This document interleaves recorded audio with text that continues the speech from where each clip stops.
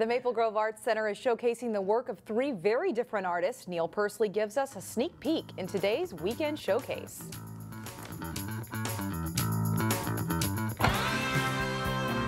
Well, to kick off our 2016 gallery show schedule, we have decided to pair three artists together in a new group exhibition called New Perspectives. The Maple Grove Arts Center never disappoints. This time, the three artists featured offer very different styles, one of which may intrigue you more than the next. The artists are Marie Tryburec, who you see behind me, and Leo Benvenuti and Jack Benvenuti, who are a father and son duo. Leo Benvenuti's work is very abstract, so don't forget to pack your imagination before you see the show. He is a comedian and screenwriter by trade, so he's very enveloped in the arts, and his artwork is an outward expression of what he may be feeling inside with all that chaos and artistic creativity going all the time. His son Jack Benvenuti offers a little lighter fare interspersed with some social commentary. And he does more street art graffiti, and it's very witty. There's lots of fun pieces, lots of tongue-in-cheek kind of things. We see a lot of his artwork has a lot of detail, which is really hard to get with spray paint. So the quality of work that Jack has produced is amazing. Finally, Marie Tryburec offers interesting, calming perspective on her world